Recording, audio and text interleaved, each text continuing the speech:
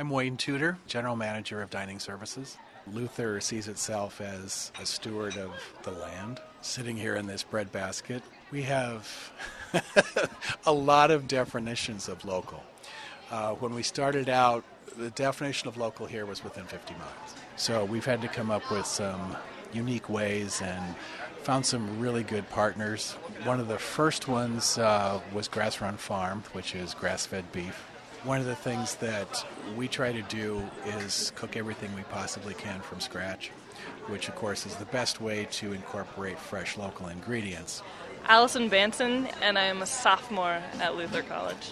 Luther students are aware and conscious, more so, I think, than probably your average college student about the local feel, and there's more of a focus on kind of being consciously aware of where your food is coming from. All of the coffee is actually roasted locally, and all of the dairy products, whether it's the milk or the ice cream, is sourced locally from a dairy around here. So we have the honey, which is also local, and there's a statistic on the TV right when you walk in, like an absurd amount of honey that we consume.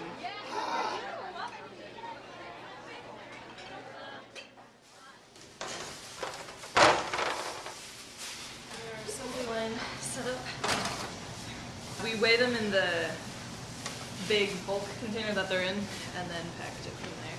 We also take the temperature to make sure that it's been stored properly and all of those good measures to make sure it's safe.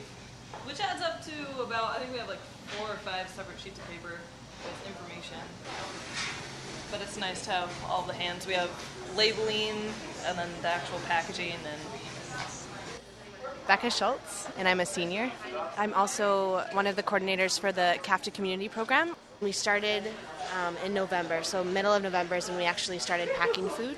And since then we've packed about 5,300 pounds of food. It's pretty incredible.